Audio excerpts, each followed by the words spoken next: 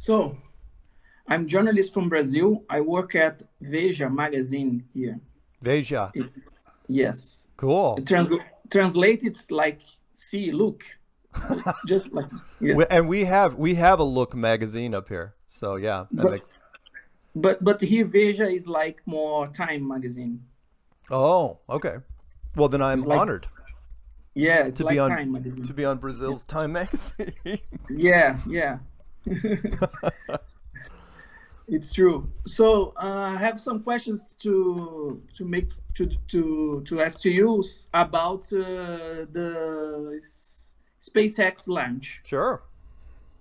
My first question is: you're a great defender of the flat Earth. You know about that, but can you concisely explain for me why you came to? How can you explain for me how this theory of flat Earth works in few words? Got it. Okay. What I mean, like what flat Earth is? Yes, in Okay, few what words. flat Earth is. So you are not. Science tells you that you're on this little tiny rock Mm-hmm. that's covered with a little bit of water and smoke, and you're flying through space in a whole bunch of different directions and speeds, and that your life means basically nothing. You're an accident. You are just part of the Big Bang. Flat Earth says that none of that is real, that you are living basically in a building, a snow globe, a planetarium with walls and a floor and a ceiling, no different than a Hollywood soundstage, only much, much, much bigger, kind of like the Truman Show. And it's so big and so complex that even our best and brightest didn't figure it out until almost 1960. Remember, the space programs were created about 1960, the early ones. And when they figured it out in 1960, they just decided to keep it a secret. It is not man-made. We are not here, we had nothing to do with the construction of this place. But it was built, plain and simple. And it's way easier to understand than the solar system model, also known as the heliocentric model. And so that's basically the long and the short of it. The details inside, the ceiling, everything you see up above us, the stars, the planets, the sun and the moon are just images in the sky. It's just a giant, very complex, very beautiful clock. That's all it is. That predates language.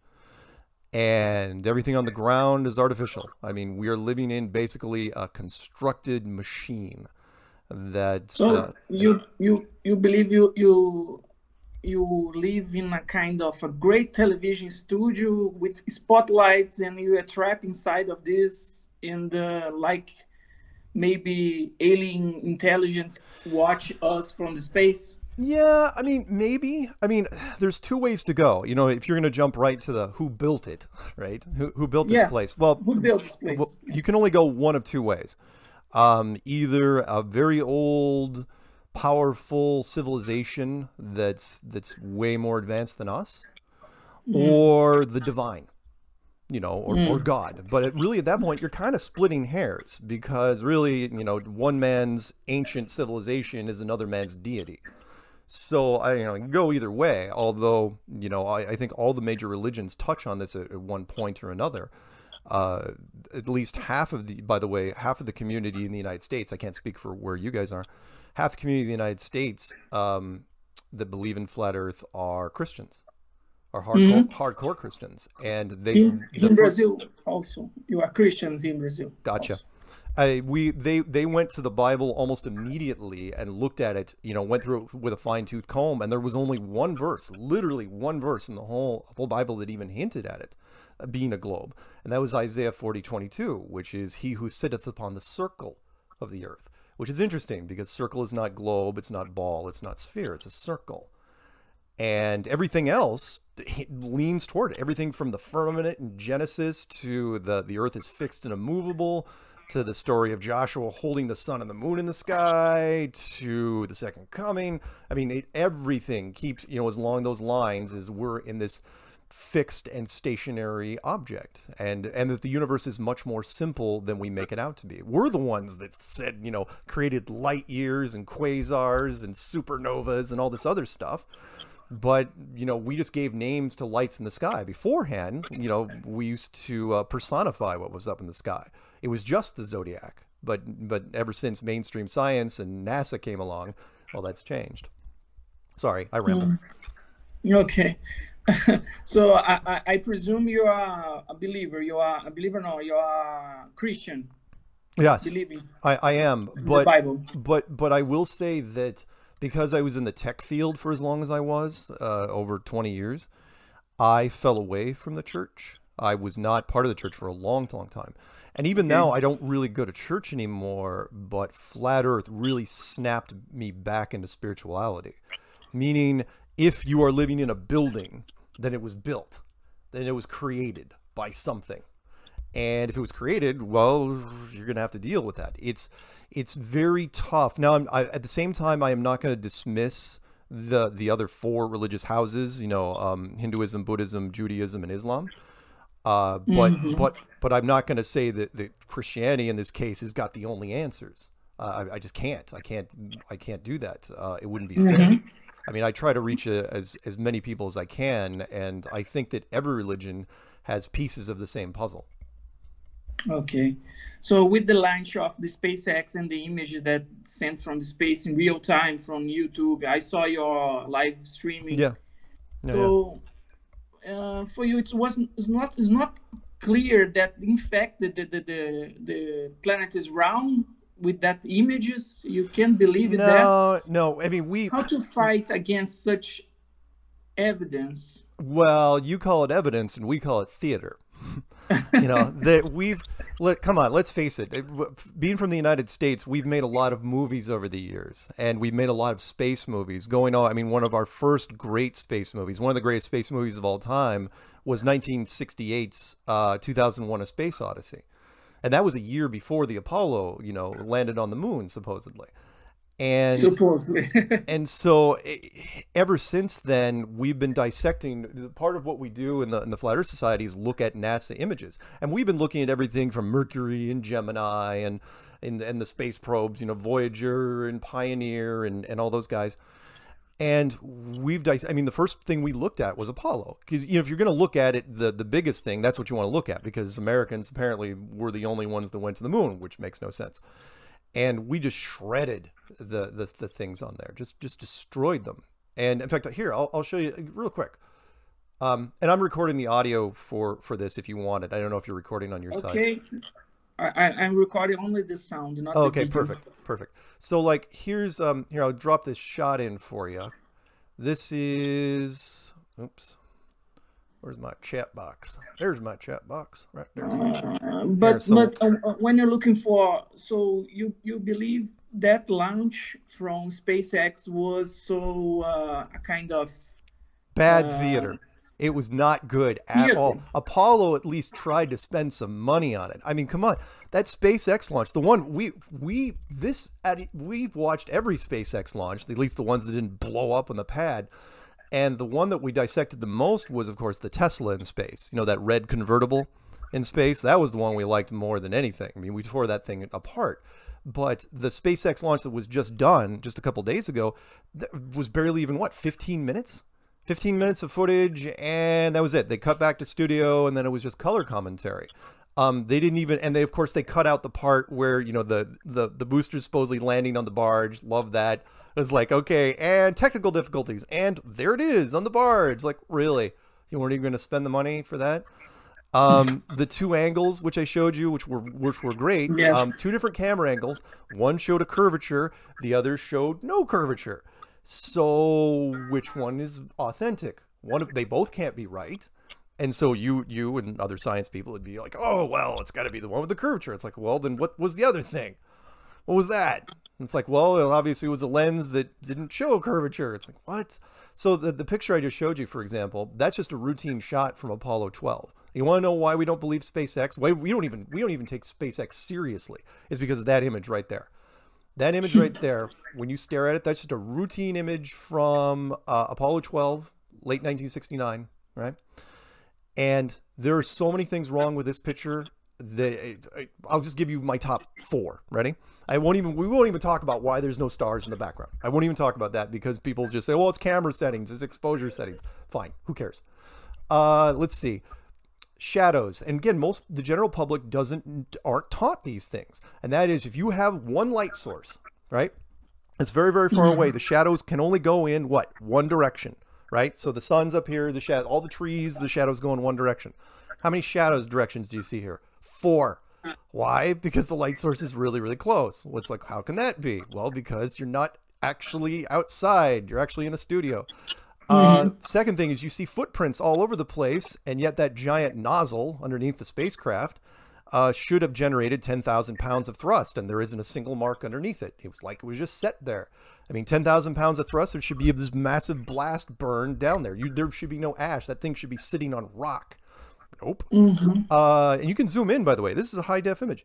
But you know about the mirror that astronauts live in the moon that you can point in and with lasers and see that the light come back. Supposedly bouncing the photons back. Yeah. Again, you're told this.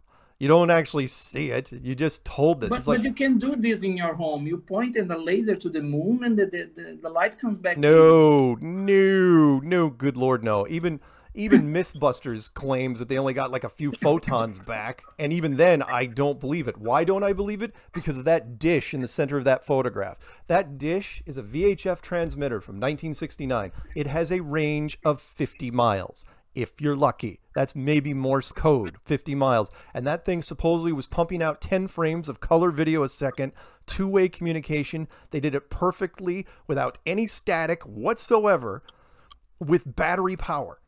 And they went a quarter of a million miles through the Van Allen radiation belts. What did they even line it up with? It's just a stage prop. That's all it is. Everything about this photo is wrong. If you zoom in on that craft, it is just tinfoil and shower curtain rods. And that thing supposedly went a 250,000 miles to the moon. Oh my God, the spacesuits don't make any sense. They defy thermodynamics. The spacesuits, pressure versus non-pressure. It is law of thermodynamics. And that if you blow up a balloon, you let go of it with your finger, it's always going to fly away, right? The more you blow up the balloon, the tighter it gets. You cannot bend that balloon. They're using soft suits. They're in a vacuum chamber, supposedly, and yet those soft suits are perfectly bendable. Their arms and knees and everything work absolutely fine. It defies everything that we know about physics and what they say about the moon. Anyway, sorry, I ramble. What else? No problem. But before the SpaceX launches, the flat earthers say that that's what government trying to convince us that the land is round and stuff like that. Now you have a private company that should take humans to the space and broadcast like this. How can you doubt about that? Oh, because, okay, a couple things. First, you got to remember the United States government that militarized space, that they and the Soviet Union, they did that for a very, very long time. I mean, decades. And then finally, SpaceX, Virgin Galactic, and Blue Horizon came along. Yes. Virgin Galactic and Blue Horizon, they're not doing anything.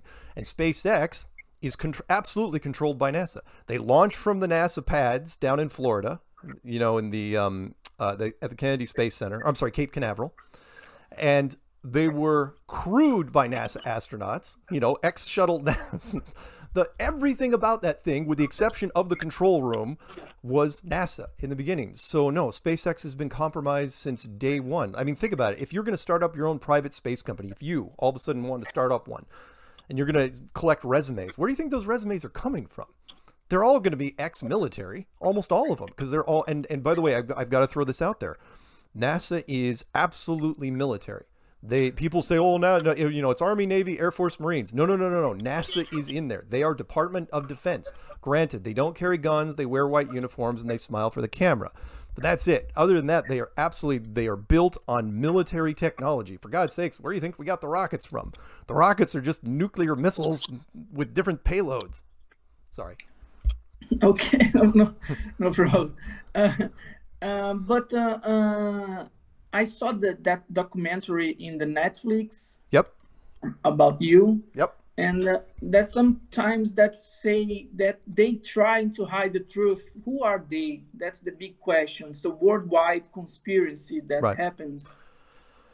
That is, by the way, a big question. I think I talked about it briefly in the documentary. I can't remember how much they edited out though, which is if you ask any conspiracy person what the top 10 groups are out there, you know, we've all heard of them, right? The Illuminati, the Bilderbergs, the Rothschilds, the Vatican, the Council of Foreign Relations, the Trilaterals, blah, blah, blah. There's so many of them. And you ask them, it's like, well, which one's at the top? No one knows for sure, but that's the key. In fact, I think I talked about it on a National Geographic thing, and that is the first rule of power. Literally, the first rule of power is stay hidden, and is the curse and the blessing of being the puppet masters. And that is, you can't be the puppet masters and the puppet at the same time, because you can't. The rule is you can't put yourself in the spotlight, because once they know who you are, you can be overthrown. That is, it's an old quote, which is never put yourself in a position to be overthrown. So who are they? I don't know. People that don't worry about money ever. People that could basically sink an economy. I mean, people bigger than the royals. You know, if it was me, would it be partially tied to the Vatican? Yeah, maybe. Maybe the Rothschilds, because they cornered the entire UK stock market at one point. People, I mean, it's a small group, let's put it that way, but they're very, and by the way, I don't think it's new money. So people say, oh, it's Bill Gates and it's Mark Cuban and it's Elon Musk. It's like, no, that's new money. Yeah, they're billionaires, but they've only had their money for a very, very short amount of time in the grand scheme of things. These are people that have had money for centuries. So. Okay. Oh, So I left out the Masons. Oh my God. How did I leave out the Masons? Sorry. the Masons, Yeah. yes, the Masons also. But as all you saying is like George Orwell in 1984 book like this. Yeah. You have a great big brother looking for us. Yeah. It's like that. By the way, the George Orwell, yeah, Big Brother. Well, I do believe in Big Brother, and I do think his book was ahead of its time. I mean, considering how many years it was written before the actual, I got to read it in high school. I was in high school in 1984, and it was required reading. What I think is interesting here, I'll give you a quote. I'll come right back at you.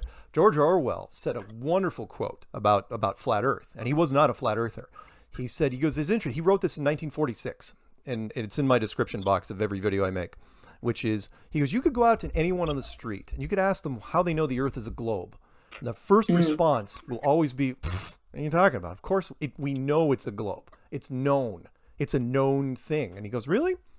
How do you know? And as soon as you ask that question, they start spinning, and because they realize it's like, you don't know. And remember, this was 1946, right? How did everybody in the world know it was a globe? NASA wasn't even founded until 1958.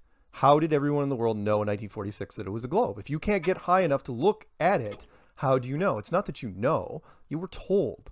And that's the big thing. We believe, I'm not blaming people necessarily. Look, you have to trust in something. We believe most of what the media tells us, and whatever science tells us, we absolutely believe it. If you wear a white lab coat and you say, this is this, people will say, oh, well, he's smarter than me. It's got to be that. And even though science is wrong a lot, and they don't ever apologize for it, so. But you don't get tired of explaining to people, to all the people all around the world, that everybody is wrong, that the Earth is flat, and everybody in the world is wrong. You don't get tired to explain this for everybody all the time. No, I don't get tired explaining it, because I knew how long it took me to go through it. I was one of the weird people. I collected maps, and I used to collect antique globes. I'm not kidding. I had a bunch of globes in my house, and so it took me 9 months to finally get this through my head.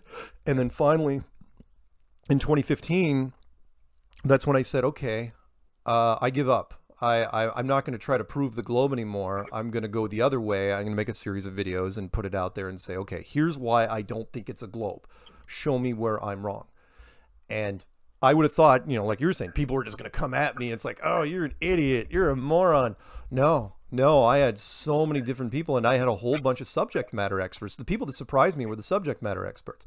Every branch of the military, pilots, air traffic controllers, engineers, you name it, they came at me. The only people that didn't come at me was NASA, and they came in and said, you know what? That's not that crazy. Here's what I'm seeing. And they threw me all sorts of fun stuff, like every weapon, every long-range weapon that's ever fired doesn't take into account the spin of the Earth, even though it should. The engineers that came back said, yeah, the space station shouldn't even exist. The pressure difference is that thing should, you know, not with aluminum and plastic. There's a reason why we make submarines out of heavy steel. Engineers that come back and say, yeah, long distance wise, we can see way further than we should, and so on and so on. It's amazing that, so yeah, they convinced me. They convinced me more than I already was convinced. But so after the first 6 months, I didn't have any doubts. But no, I don't get tired of it. Okay, come back to the SpaceX shuttle launch. Excuse me. Come back to SpaceX launch. We saw that the rocket come from the bottom to the sky. It's also a lie. It's also not true that the rocket come from the bottom from the Florida to the sky. No. The rockets are, from what I can tell, the rockets are real. And you can look this up. These are not hard to find. All you have to do is look up rocket trajectory time lapse. And the rockets always do the same thing. They go up for a little while, and then they just go sideways. They go, you know, these just go sideways. Because the Earth is round. Yeah, no, not if you're trying to get escape velocity. Not if you're trying to break. I know where you're going, but no. You remember, you're supposed to be going up. And this thing all of a sudden starts looking like an airplane. Once it gets out past visual range, it looks like an airplane. It's like, why is it going that way? And we've had recordings of people in the stands, you know, that are at these rocket launches. It's like, why is it going over there? It's going over off into the ocean. That's all it's doing. I mean, it is great theater. I will give them that. But no, the rockets are real. The people that build the rockets are real. The people that are, you know, they don't even know what they're doing. It's like they're building real rockets. They saw the rockets come to the sky, but we can see in the space the rocket. Nope. That part in the space. That's the sneakiest part. Bullshit. Yeah, it's called telemetry. So what happens is when a rocket gets out of visual range, which is why the only guys that need to know are the telemetry guys, and they're the guys that are looking at the data. Because people are, you know, the guy's like, okay, where is the rocket now? Because we can't see it. And you say, oh, well, the rocket's, you know, at this particular point. Well, how do you know it's that particular point? Well, because our numbers say so. Well, you can make those numbers anything you want.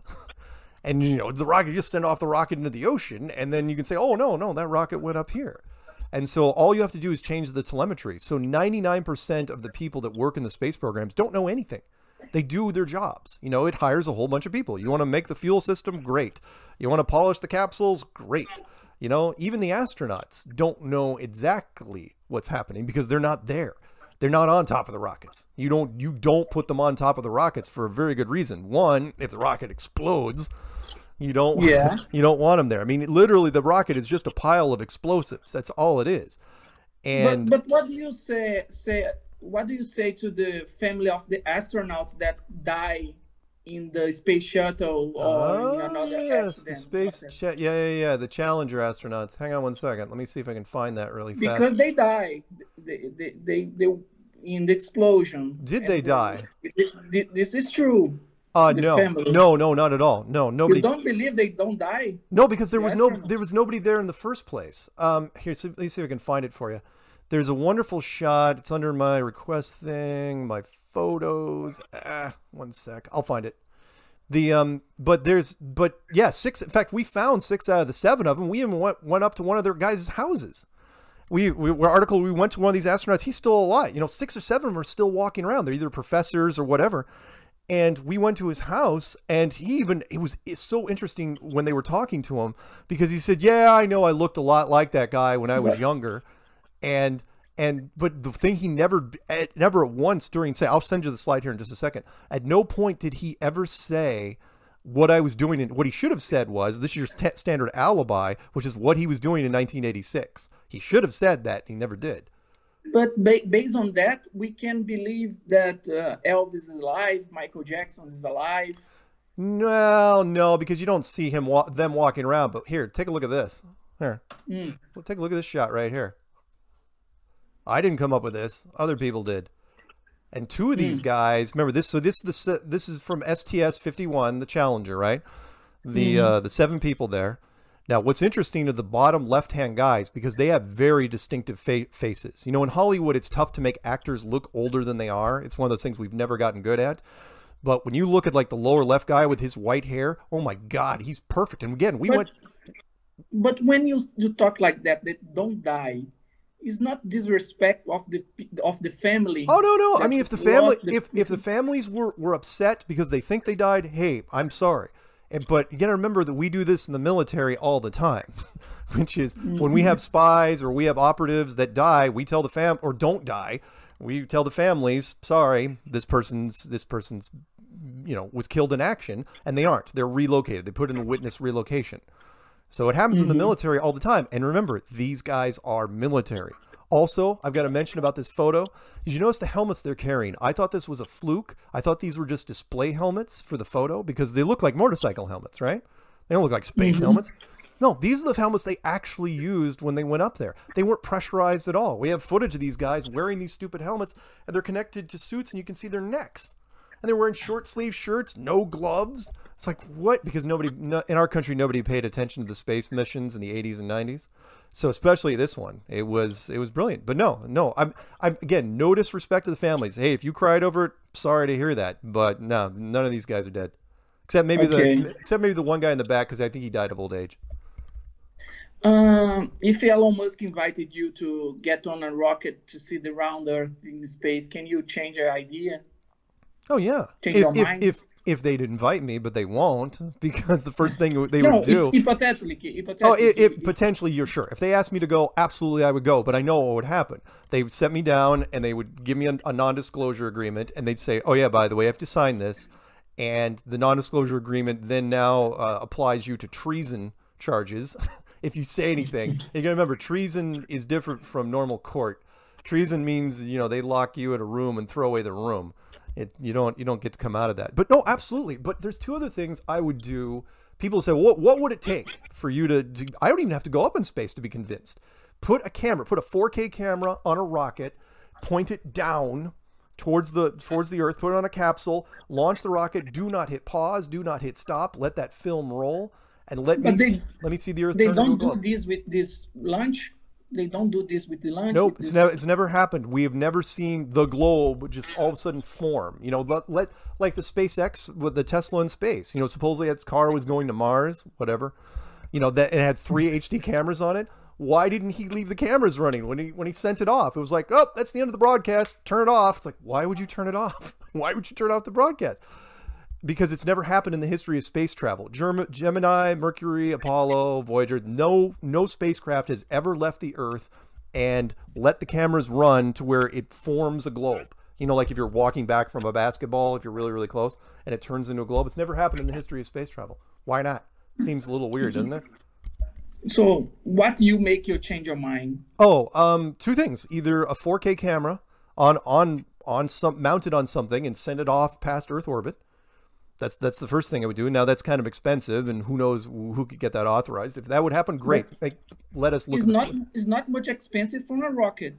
It's more cheaper than a rocket to put a 4K camera. Well, that's what I mean. I mean, you just attach a 4K camera. I'm just a little surprised that it's never happened. But if you want to do, if you don't want to do a 4K camera on a rocket, and it's a challenge I put out there for 3 years now, which is put me in a vacuum chamber with a spacesuit. Yeah. Give me a spacesuit. Loan me a spacesuit. I don't want it. Loan me a spacesuit from any program. Mercury, Gemini, Apollo, Soyuz, all that stuff. Because no spacesuit in the history of spacesuits has ever failed. You realize that? No spacesuit has ever malfunctioned and the astronauts died, ever. Also a little weird. But give me a spacesuit. Remember, they're self-contained. Put me in a vacuum chamber and tell me what happens. Tell me, in fact, I ask science students this all the time, and they cannot answer it. I go, I don't care about oxygen or nitrogen or heating or cooling. I go, what is in that spacesuit that stops a vacuum? What magical technology in that backpack stops a vacuum? It can't. It doesn't exist. It's straight up physics, which is, and people say, They say, well, it's layers. It's like it's got special layers. I go, no, a basketball has layers. A football has layers. You put it in a vacuum chamber, it's going to blow up. It's going to blow up and then finally explode. I go, in fact, there's only one object in the history of soft objects that defies that, and that's the spacesuit. And you say, well, it's classified technology. No, it's not classified technology. It's BS. The early spacesuits that we created, NASA, back in the mid-50s, were made of hard plastic and metal, and they were huge. They were just these bulky, clunky things. And they realized, yeah, these guys aren't going to be able to do anything in these suits. And then somebody came along with a brilliant idea, and they said, you know what? Nobody knows anything about physics. Put them in a soft suit. We'll shoot it. People will totally buy it. And they did. They totally buy it. People don't know much about, getting me included, growing up. Physics, engineering, chemistry, biology. We don't know any of that stuff. And so that's how they got away with it. I mean, again, that photo right there, the four shadows. Physically, that can't happen. But like most students don't even know it shouldn't happen. That's the part that throws them. I know that you really don't like Elon Musk, but how do you know I don't like Elon Musk? Did you read my book? If you have the opportunity to meet Elon Musk in person, what do you say to him? If I had Elon Musk in a room? Yeah, person. If I had a chance to talk to Elon, depends if we were on camera or off camera. On camera, I'd probably just throw him the same sort of questions, like what, the Tesla in space, why the car didn't blow up. That's the first thing I'd do. It's like, there's all these pressurized systems and that car was perfect, absolutely perfect. Or why didn't he use the S model? Or why didn't he put his brand on anything? There was no logos on that car. You remember, it's Tesla and SpaceX. There wasn't a single logo sticker on anywhere on that car. It was like he was trying to make sure, just in case it went wrong. No, privately, I'd ask him what the hell he's doing talking to the press ever, because he says the most, and I know he gets away with it because if you're a billionaire in this world, all you have to do is say anything and the press reports it. But think of so I was so happy, like when the New York Post ran their story last year and it said Elon Musk is a total fraud, right? That was their story. And I couldn't have been happier because everything he says never happens. So it's like, oh, I'm going to solve Puerto Rico's power problem with my solar generators. No. I'm going to save those kids in that cave with my mini submarine. No. I'm going to make a super plane to go to China in 2 hours. No. Underground rail system from Los Angeles to San Francisco. No. 2 people to the moon in 2018. That was my favorite.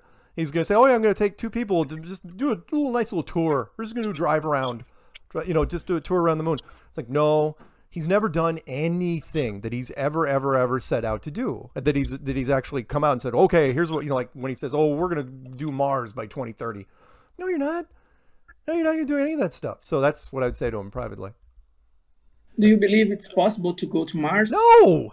How can you go to Mars? Okay, first, okay, well, there's two ways we're going to go to this. First is that from a flat Earth standpoint, there is no Mars. It's just a light that's up there. You can't land on it. I mean, it's no different than a planetarium. That's from the flat Earth standpoint. But even if it was real, right? Let's take it out of the. We'll go your route. Let's say Mars is actually there and you can land on it. There is no technology to get there.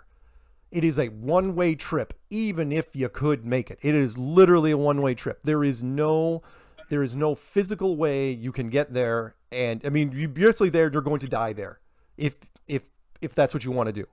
So no, the Mars missions are ridiculous and people say, oh, we'll do manufacturing and we'll make rockets on Mars and we'll shoot them back. I was like, do you know the manpower it takes just to get a rocket off the pad?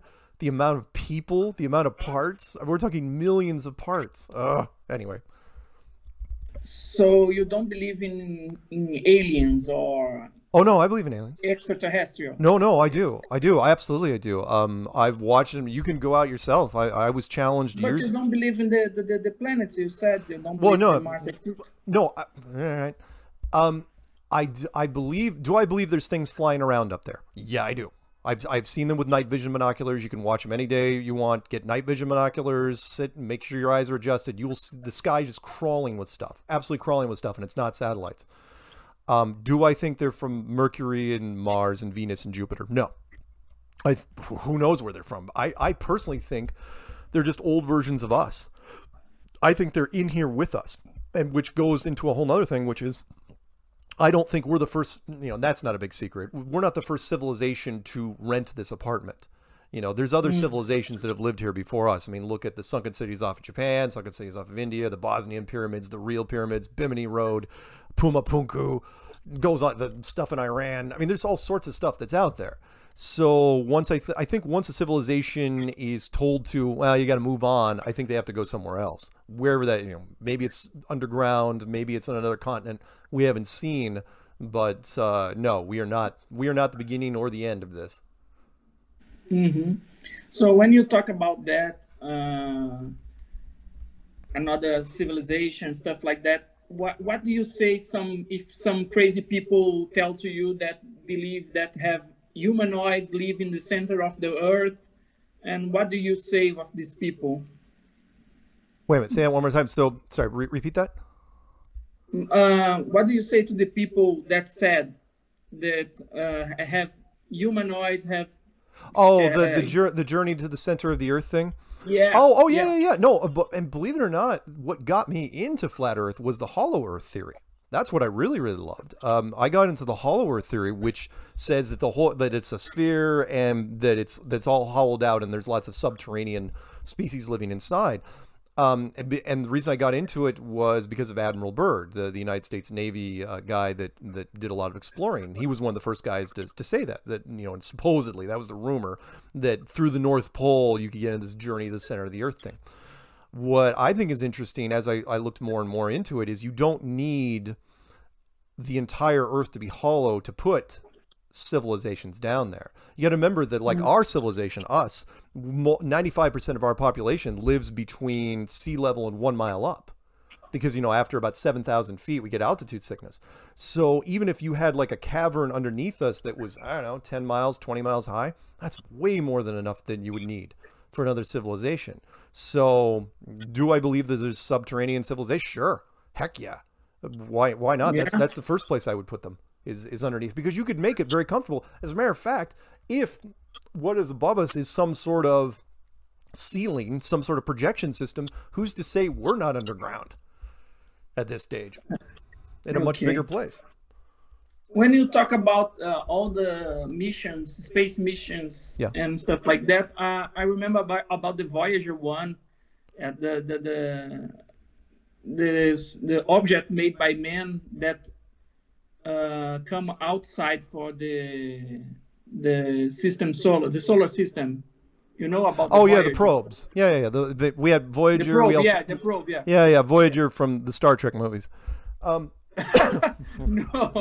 Well, no. I mean, that they used Voyager. They used Voyager 7, I think, for the first. The Voyager, the probe from NASA, not the star. Well, I know. I got you. No. The probes are just probes. They just say they sent them out there and they didn't go anywhere. And any images that they broadcast from them are just junk. I mean, the one that throws me is actually the Mars rover. The Mars rover, oh my God. And people, again, because people don't know engineering, it's like, look, like a battery, like full well, like when a car battery dies, it's dead. Right? You get to a point, like it only lasts like 6 years, 7 years tops.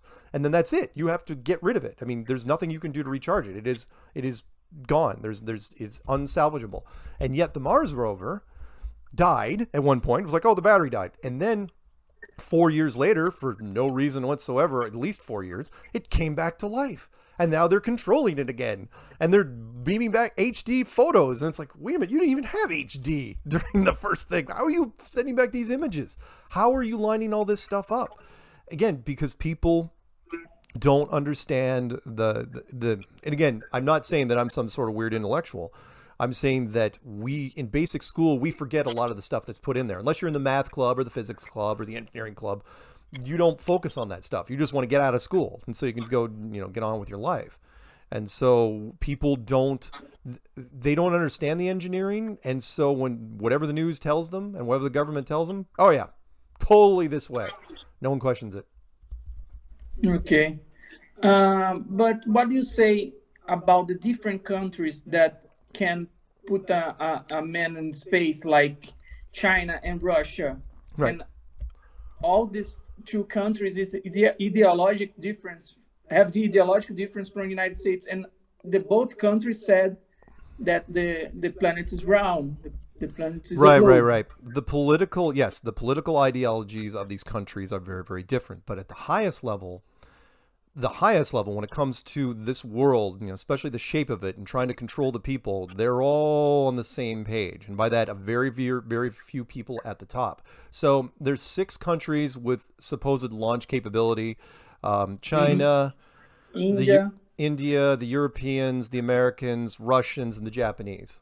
Right. Japanese. And so which is kind of strange because Israel supposedly crashed a probe on the moon last year. And it's like, Wiki says you don't even have launch capability, but whatever, I'll let that slide. No, what's interesting is for all these countries, everyone wants to, it's the feather in their cap, and it's kind of like mutually assured destruction. Everybody knows, and nobody's going to rat each other out because they know at the highest level. And that is especially the Soviet Union and the United States. And that was like, for example, the perfect example was why when the Americans supposedly landed on the moon, remember the Russians were right there. The Russians were going to be there with us. It was just called the space race for a reason. And yet when we got there, the Russians quit. Why? When you say, oh, the Russians were so demoralized that they didn't want to do it. It's like, really? Do you really think the Russians? I mean, come on. No, it was because the studio techniques were completely different. The Russians could not stage a moon mission and the Americans could not stage a moon mission simultaneously because the production would be completely different. You'd be looking at it'd be like two different television studios making the same sort of event. It's going to look slightly different and you're going to have inconsistencies. So somebody had to win. Our Hollywood stuff was way better than their stuff. And it always has been. And so that's what they went with. China, I mean, come on. China supposedly had a probe on the moon for the last 4 years. A rover. Right. Where's the photos?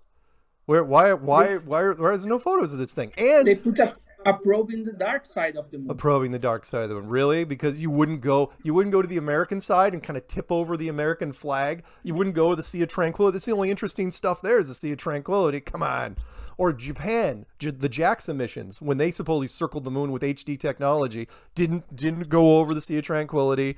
It was all super grainy, and when you always look at the Earth, you can't tell what the continents are. The clouds are all over the place. Do you think I am China and I can put a probe in the moon? I spend a lot of money to put something in the space. So are you putting in a probe only to see the American flag? No, I want to see on other things that I can research. I mean, that's fine, but you know full well that in the brinksmanship of the competition of countries, you know full well that they would have an absolute blast taking a rover and running it right through our stuff. You know, right? It's like, oh yeah, there's the Americans thing there, and there's their car, and there's their flag. Oops, clink, tip that thing over. They would absolutely have a heads up on us at that stage. They could say, oh, we're the greatest power in the world at that stage, at that point. And they didn't even try. So hey, it's a small thing. Most people don't even know. Most people don't even care. It's like, it's fine. If the Earth is flat, yeah, how can you explain the sun and the moon are round, curve on a globe? Again, I know you're not probably old enough to. Do you even have a planetarium down in Brazil? Like a building where you can go in and see the stars? Yeah. Okay, yeah, well, when you go into the planetarium, you see the moon. I've had arguments with people over this all the time. It's like, you see the moon. Yep, there it is. Look around. Yep. Can you land on it? Nope. Why not? Well, because it's just a light on the ceiling. There you go. I go outside. Well, who's to say that when you walked outside of that building, you're just walking into a much, much bigger building? That's what I'm talking about here. I mean, everything on the sky is just a projection. I mean, look what we've done in the last 20 years ago. We didn't even have HD TV, right? And and what we've got 4K, 8K now, or whatever the ridiculous thing. Imagine if you went another 1,000 years, what we could do. Or imagine whoever built this place, what they could do. They can do all sorts of fun stuff. The engineering is far beyond this. So putting a spherical object on the ceiling, come on. Oh, well, I know, again, you're not old enough to remember, but I'll give you a perfect example. When the first HD televisions came out, older people, especially in this country, were just floored of how real things looked. I mean, they would just sit and stare, and it's like, wow, it's like you can almost touch it, right? And we're talking about just television, right? But that's how real it was. I mean, to the point where newscasters had to put, had to make sure their makeup was absolutely perfect because it was absolute, the resolution was so good. That's all we're talking about here is resolution. Okay. Um, I have a question about the dinosaurs. I want to know if you believe that dinosaurs exist.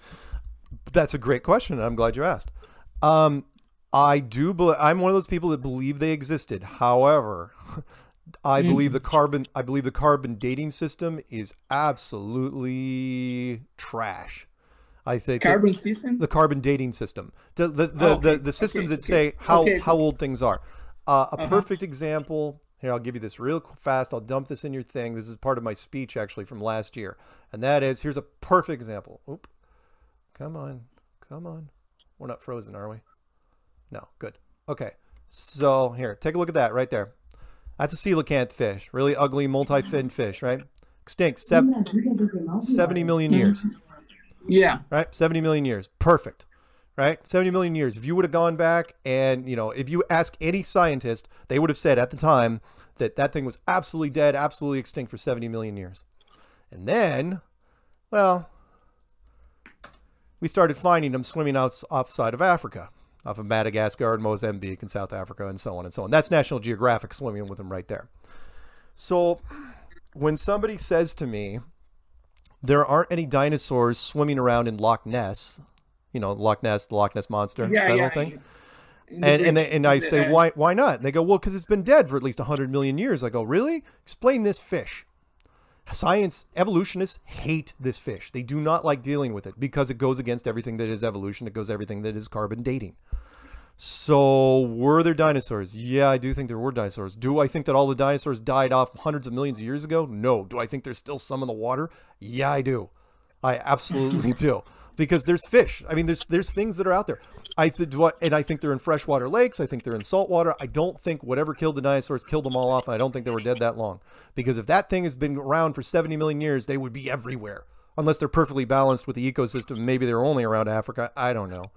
But it's fascinating. And the theory of the Pangea theory. The what? Pangea theory. Oh, the Pangea. Oh, no, I like the Pangea. In fact, the Pangea theory works way better in our model than the other models because, in fact, here, let me give you this real quick. This is every culture, by the way, that drew the Earth before science took over. And I sent this to you, I think, in the big zip file. I don't know if you got a chance to open it, but the Pangea theory works way better because, remember, on a globe, the Pangea, the supercontinent, has to be jammed up on one side of the globe. But in the flat Earth model, all it has to be is jammed in the center. It's just a big mass in the center, which was way easier to do. By the way, I also thought it was very interesting. If you ever look at like a Mercator map, a normal, regular flat map, or, a map of the world that you see in classes, notice real quick, and I don't get to say this very often, notice how all the pointy ends point down. They all point in one direction. Well, geologically, that's really tough to do. Why are all the, everything from Norway to the tip of Florida to the Baja California, everything points down. Everything points, to the south, which doesn't make any sense. But on a flat Earth model, they all point out like spokes on a wheel. That makes way more sense. And anyway, it's a little oddity, but I liked it. Okay. I saw in that documentary from Netflix that asked you about the exploration of the edge of the Earth, the exploration beyond the Antarctica. Right. Do you want to go to the edge of the Earth? I'd love to. What you can see beyond of that? Well, if you go beyond the edge, if you can make it to the wall, this is a bigger question. It's like, what's outside of it? What's outside of this world? If there's walls and a floor and a ceiling, what happens when you get beyond it? And for me, it could be a couple of things, but the big two are, do I think we're the only one like this? Or are we the only building? No. It's not going to be a one-off. There's probably going to be a whole bunch of them out there. But what do I think, where do you go when you die? If you do get past this, do I think there's an unlimited universe, Shambhala, Nirvana, heaven, whatever you want to call it? Yeah, I do. And the reason I think that is because this world and I'm a little older. I've really stared at it a lot, and it seems to be about 99.9% conflict. Meaning, it doesn't matter how rich, how powerful, how beautiful, how talented you are, there's always something to complain about. Always. If you're super rich, you're always worried about money. You're beautiful, you're looking in the mirror all the time. Talented, oh my God, do I still have talent? And so on and so on. Well, if that's the case, if it's almost inescapable, the conflict here, then what's outside of here, it's got to be the opposite, right? It's got to be basically a conflict-free environment. I think it's cyclical. And I think we're here for a reason. I don't think we're here as part of punishment. I don't think we're here as necessarily entertainment. It feels like school. It feels like a place to learn something. And that's what I've always felt. We're here to learn perspective. And then after this, we go do something else. Yeah, but what you can see after the edge? What you can't see any. Well, I don't know. No one's been to the edge as far as I know, except for maybe the military. Can you see beyond it? Like, the better question would be, what is the edge? Like, what are the walls made out of? It's like, okay, heavy element, heavy water, force field, unified field, some sort of electromagnetic thing. I don't know, but whatever it is absolutely impervious to everything we've tried. We basically, United States and Soviet Union, fired atomic weapons at it, and their atomic weapons testing program, not secret information, fired straight up from 1958 up until about 1962. Just atomic weapons, boom, boom, boom, boom. Could not bust through it with the best stuff they had at the time. Later, I think they gave up, and it's like, okay, did they try with HARP technology? Yeah, maybe. Are they trying now with CERN technology? Yeah, maybe. I don't know. I mean, that's the first thing we would do. It's men, and that is, it's a wall. How do we get through it? Get the cannon. That's what men do. We try to bust through things. And people, let me give it this real quick. That's, by the way, that's one of the reasons why you wouldn't tell the people. If you're asked, like, why not tell people? Why not let people know? And I said this in the clues, which was the, do you have wildlife preserves down there? Excuse me? Wildlife preserves, where you put animals dedicated. Yeah. Okay, yeah. Like a park for animals. So wildlife preserve, if you took like 1,000-acre wildlife preserve and you put a bunch of buffalo in it, or whatever, cows, in your case, I don't know, whatever you have down there, and they would be perfectly happy. They have water, they have trees, they have grass. They don't care. Why? Because they're animals, right? But if you put even 100 people in this thing, they'd only care about one thing. They'd care about the wall. They'd be like, why is that wall there? Who made the wall? Why are we on this side of the wall? Did we anger the wall people? Maybe we should sacrifice things to the wall. And then they'd start sacrificing things to the wall, and then religion is born based on that. So the way you get around that is you tell people there is no wall. You tell people there is no end. You can't go anywhere. It's a globe. You can just go round and round and round like an ant on an apple. You're not going anywhere. And it works. Everyone is like, yeah. And so, which is also why people don't go to Antarctica, the least tourism place in the world. Okay. I have a question about the dome. Yeah. I asked you if you want to go in a rocket to the space. Yeah. But you believe that is a dome. Yeah, so I think, well, okay, if I had a rocket and I went in the dome, you have afraid when you come inside the rocket and go to the space, explode in the dome. Oh yeah, you'd crash. If you enter in the rocket. Would I go on the rocket if I knew it was going to crash? Yeah. Regrettably, yes, but that's because, again, remember what I do. I would absolutely martyr myself for the cause. Meaning, if somebody said, because that's what everyone would expect anyway. It's like, if you actually put me in a rocket, it's like, okay, well, that's going to be the end of me. But everyone would see, it's like, oh, look, this flat earther died in the rocket crash. And they'd be like, huh, why'd he die in the rocket crash? You're a martyr. Yeah, so I'd be a martyr. So that's fine. I'd do it. And I'm not kidding when I said I absolutely would do it. He was like, why not? I mean, if I was 25, maybe not. But I'm older. So how old are you? I am now 52. 52? Yeah. Are you in Seattle now? Yeah. Okay. Yep. I'm in Seattle, Washington. I have another question. Yes. Do you believe in horoscope, in the horoscopes? Horoscopy? I don't know let me put here. Horoscope, the zodiac? Yeah, the zodiac. Yeah, Yeah, yeah, the zodiac. yeah. Because you said you don't believe in the planets. The planets are just Oh, lights. well, So I believe. Well, no, that's an interesting point, by the way. Do I believe in the are there zodiac constellations? Of course, we connect the dots and we turn them into whatever we want. What I think is interesting about that is that the zodiac has not changed in thousands of years. And you say, well, why would it change? Well, it's like, well, because of parallax. You got to remember that we're supposedly, forget about the Earth flying around the sun at 60,000 miles an hour. The solar system supposedly is flying sideways at 500,000 miles an hour. And the galaxy is supposedly going at 2 million miles an hour. Well, that's a problem because remember, some stars are 5 years light years away and some are 1,000 light years away. Well, no different than if you're driving down a road, right? The telephone poles go pretty quick, but the mountains in the distance go really slow. We never ever see that, ever, with the stars. And I know scientists come back as well. Well, they're so far away. There's so much distance. You'd never ever see the shift. It's like, really? Because 2,000 years is a long time to be traveling that speed. And you can't tell me we wouldn't see some of the shifts. So do I believe it? Do I, understand the zodiac? The zodiac for me is just a clock. That's all it is. It's a giant clock system. But it also helps us in our case. the zodiac can influence our lives, our Oh, do personality. I think it actually can influence? Maybe.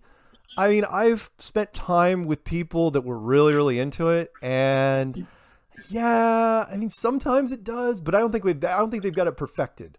I've had like mine. I don't know if you had a full reading done where it's like 20 pages, not just what you read in the newspaper, but like 20 pages on what time you were born and what day and all that.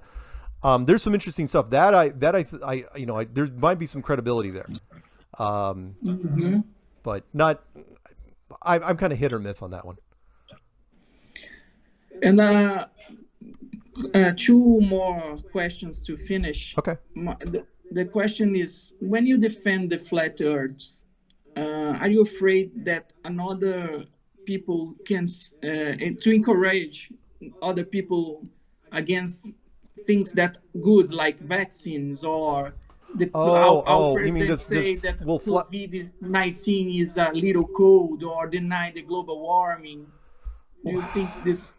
Well, all right. You're encouraging these people like that? Yeah, that's a tricky question because if you get into flat Earth, because flat Earth is one of the biggest things you could ever get into, and once you get into that, you are suspicious of pretty much everything, and this is a problem, you don't think? Well, there's an old saying which is trust everyone but count your change, meaning if you trust everyone blindly, blind faith, or blind trust, people tend to take advantage of you. And come on, we all know there's deception out there in business and politics and sports and entertainment and even journalism and science. So when, like, for example, the vaccine, let's touch on that real quickly. Do I think that people should get vaccines? Sure, I do. But I also know that if there's I also know corporations, and if a corporation runs into a product problem, and we've seen this in movies, and it's very quotable, which is they look at the bottom line, and that is if the class action lawsuit is less than the price of the recalling the product, they don't do the recall. You kind of get what I'm saying there? You will pay people off to shut up. Class action, you settle out of court, you make them sign the non-disclosure, and you say, you can't talk about that our product killed your son.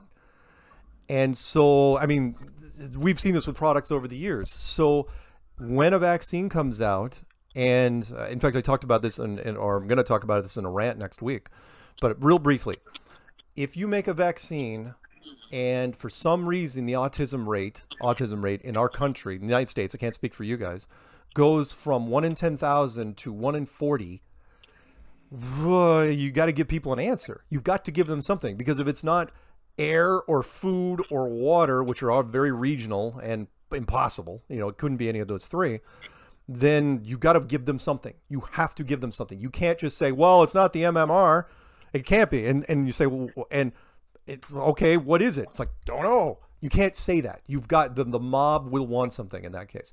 And when it comes to the pandemic that's been out there, I will tell you the same thing I tell everybody. Because look, I've seen it. There's a reason why, you know, especially in America, we're going back to work, just going back. Why? Because nobody's scared. Not really. Why? Look at, and I'm not going to have you do it, but think about everyone on your contact list. Is anyone on there dead? No. You don't believe anybody dead? No. On your contact list. On your phone. Here in Brazil, how many people dead? No. On your phone. You have a contact list on your phone. Yeah. Is there anybody there on that list dead from the virus? For me, no. If I know anybody. That's just it, though. I've talked to so many people, and they've all said, "Nope, don't know anybody. Nope." I call it. I don't want to drag this out, but I'll give you the example. It's what I call the no zombie effect. You know what zombies are, right? Yeah. So the news could come out tomorrow, and they'd say, "Oh yeah, by the way, zombies are everywhere. There's zombies here. There's zombies there. Zombies are really scary. Don't go outside." Well, the problem is you can only run that so long, because eventually you've got to have zombies. People have got to actually see zombies, because if they don't see them, they're not going to be scared. So you have all these towns all over this, at least our country, that are saying, "Did you ever see a zombie? Nope, didn't see a zombie. I've heard there's zombies. Nope, no zombies." And people just going out. They don't care because nothing's hitting home. If it's truly a pandemic, and I don't want to get into the semantics too much, if it's truly a pandemic, remember they said initially that it was like a 1% mortality rate, 1 in every 100 people, right? 1 in every 100 people. That's at least 3.5 million Americans. And we're 6 months in and we barely broke 100,000. 3.5 million to 100,000? Sorry, it's not enough. It's not enough. A pandemic has to be bigger than that. And so just because you go on the news and you say, everyone must wear a mask and do all this social distancing crap, I'm sorry, everything kills more than the virus does. So no, plus you're having people go out of work. And if, yes, you can say jobs versus lives, God, jobs every time. Sorry. I mean, you may disagree, but look, in this country, the economy is everything. So you don't know anybody that died from COVID-19? I don't even know anyone that had it. Yeah. Not that died, but nobody even had it. But COVID-19 starts in Washington State, you know. Yeah, I know, supposedly, but there's too many inconsistencies. For example, I don't want to drag this out, but like, for example, the none of the airports in the United States closed at any stage. And everybody knows that if it's a contagious virus, you don't get into an airplane. Once you get in an airplane, remember, that's a pressurized cabin, right? It would spread everywhere. I mean, you wouldn't, the bathrooms alone would be horrible, right? And yet at no point did the airports get shut down. Why not? That's the first thing you would do, is shut down the airports. It just didn't make any damn sense. That, and of course the mortality rate was just too low. You can't say, oh, it's 2%, it's 1%, it's 0.5%, it's a 10%. You know what? We don't know, but it's still super, super dangerous. Again, it doesn't scare. The only way to scare people is if they know somebody that, you know, why you saw so many young people outside. It's because they don't know somebody that died. If they knew somebody that died, they wouldn't be protesting in the streets about anything. They'd be home, and they didn't. Sorry, it wasn't scary enough to do it. It was, I mean, again, I don't care what the news said. You have to show people, you know, overwhelmed hospitals. We were firing people in hospitals because nobody was going to hospitals. There were no overwhelmed hospitals. Okay. Sorry. Are you saying that, but until you see somebody from your family or relative, somebody like, there was a guy that said it better than I did, and he said if it was an actual pandemic, you would know dead people. Your dental hygienist, the guy that works at the gas station, somebody, you know, your nephew, somebody, you would know people that died. 1 in 100 is a huge amount of people. 1 in 100 means you know people that are dead, and that's not the case. It's not even 1 in 1,000.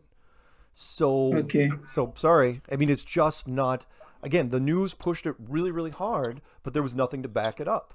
I mean, there were towns and states and media. There were some towns in our country that didn't even do anything different. They're just like, yeah, screw it.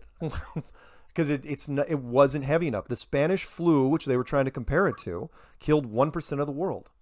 The whole world. And it ripped through really, really quickly. I mean, it's June. It doesn't take that long. The difference between the Spanish flu and now is airplanes. In Spanish flu, there were no airplanes. It was 1918. Nobody flew. There were ships and trains, or even highways. So, and we're in fact barely even people had cars, and it still ripped through pretty quickly. With airplanes, the whole world, 2 weeks. Everybody's infected in 2 weeks. That's how it works. Every model we've run since 1970 does not happen. Sorry, with nobody in the flat Earth community believes in the virus. Nobody in the community believes in vaccines. If to your question, they're open. Global warming. The what? Global warming. They're kind of mixed on that. Because, like, for example, well, for me, it's tricky because global warming means something different for us because it's physical. So, like, people have asked me, do I believe in global warming? Yeah, I do. But remember, it makes more sense in our model because if it's an enclosed, if it's in a building, does it make more sense? Remember the term greenhouse gases? Mm-hmm. Well, doesn't it make more sense if it's an actual greenhouse? Which is a whole nother thing, which is when, like, perfect example, when gases get to a certain height, why don't they go off into space? Right? Why do they stay there? And you're going to say gravity. And I go, okay, fine. Here's an experiment really quick. The second floor of your building, whatever, we'll make it a vacuum chamber, right? You put a valve right above you. You pop that valve. What happens? You know full well what happens. It's instant. It's violent. It's not like the movies. It equalizes instantly. The question is, why didn't gravity keep the air in your room instead of going upstairs? And you say, well, because the vacuum's stronger. I go, yeah. So when you go outside, why is the atmosphere still there? Why? And you say, well, your initial knee-jerk reaction is be like, oh, because of gravity. And I'll say, you mean the same gravity that couldn't hold the air in your room? Remember, like you take a soda, right? And you suck a soda out of a glass with a straw, right? Well, why didn't the gravity keep the soda in the glass? Well, it's because the vacuum force you created was more. And no scientist, I've yet to find a scientist, I say, where does our atmosphere end and space begin? No one can say it. So yeah, climate change, I absolutely believe in it. And I think it only happens because we're in a building, because we're in a structure. I think the whole point about air pressure is that there's something pressing against it. You know, it's air pressure. You're in a sealed container. That's the only way it works. Okay. My last question, it's about the jokes. How do you deal with the jokes? The people that mock. The people that mock flat Earth. It depends. If it happens during an interview, I'm pretty lighthearted about it because I know that's, like if I'm doing a show, I know that the host has to, they're looking for, a sound bite, some sort of clip that they can use. Privately, there's a couple things I don't do. Like one, I rarely look at the YouTube comments at all. It's just bad. The YouTube comments are... This tip works for everything. Don't read the comment. Don't read the comments. I mean, but this tip works for everything. Yeah. Don't read the comments. Don't do it. In fact, I had a chance to watch the latest Wreck-It Ralph movie. And there was a sad moment in it where he goes in and read, because it was Ralph Breaks the Internet. He goes into the comment section and he goes in there and they don't even show the comments. He's just looking around and he got so sad because, it'll absolutely wear on you. I've had people that have shut down the YouTube channels because they can't hack it. But most of the time I just ignore it. But here's the big thing. And that is, people say, why don't you get mad when people tell jokes? Why don't you get mad when people mock you? And I say, how can I?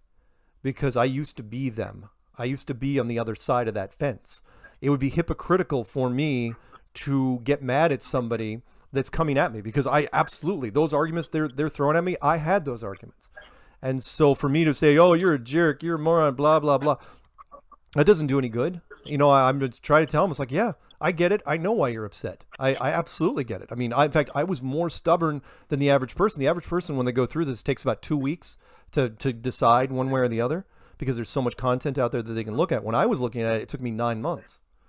And only after 9 months of banging my head on the keyboard, because it's tough. There's a Mark Twain quote, which is, people would rather, it's easier to fool someone than to convince them that they were fooled.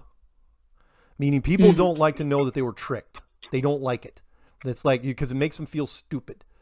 And so they'd rather stick to their guns and say, no, I'm right about this. I'm right. And I don't blame them. I absolutely don't blame them. Okay. Um, do you have a political party or you follow any ideology, political ideology? I don't. Most of the there's flat earthers that are both Republican and Democrat here. I don't vote federally because I think it's a rigged game. Again, another conspiracy. I think it's decided way before at the federal level. I think it's a rigged game. The You don't vote. I don't. Nope. Hmm. Nope. I mean, because again, if when it comes to political parties, especially when you go way up there, it's about money. I'll give you a perfect example, real quick, which is okay. Let's say you're a billionaire, right? You have $1 billion, and I don't know if you have Democratic and Republican what your things are, but let's say you're in the United States. Who do you give your money to? And you say, well, that's a tough question. It depends on my environmental stance, my business stance, blah, blah, blah. I might give $1 million to the Democrats and I might give you $1 million to the Republicans. Like, no, you're going to give your money to both of them. Why? Because they don't care that you, it's not like they don't care who you wrote the checks to as long as you wrote a check to them. Yeah. And say, okay, what's your point? My point is if I write $1 million to the Republican Party, let's just say Republicans, what does that get me? Well, it absolutely will give me a dinner with the president. Absolutely. And if I donate $10 million, I will even have meetings with him now, or his staff, or whatever group is tied to it. Meaning I have a chance at influencing policy, but it's going to cost me a lot of money. Yeah. What does the average person have? Nothing. And look, elections can be rigged. And I know that sounds cynical and it sounds jaded, but I'm sorry. It's like, look, unless you make it, the puppet masters control at the highest level, and voting at the federal level is just an illusion of choice. Plain and simple. However, just to get the point across, there are just about every religious group and every political party is tied to flat earth in some way, shape, or form, with the exception of atheists. Atheists have a really, really, really tough time. It's very tough to be an atheist in flat earth, just because, if it was built, then it was built by someone, but, atheists don't like thinking about that. So there you go. Okay. That's it? That's it? That's all you got? Okay. All right. Did you get the, you got the zip file that I sent you? You send by email? I sent a link that was, that included those 3 photographs of me. Yeah. If you want. I got with your three pictures of you. Okay. There's a link there though to WeTransfer. Yeah. I saw the link with WeTransfer. Yeah. That's a full zip file of just a whole ton of flat earth images. Okay. I will download this zip file now. Okay, cool. If there's anything else you need from me, let me know. Otherwise, It was a pleasure. Okay. I don't know. Again, if you need me or anything else, just feel free to reach out. Thank you very much for your attention for this interview. Yeah, happy to do it, and maybe we'll talk again. And even you don't believe me, keep safe and don't get COVID-19 because it's tough. Okay. What was that? It's not easy. I'm sorry. Keep safe. Okay. All right. Have a good one. Bye-bye. All right. See ya.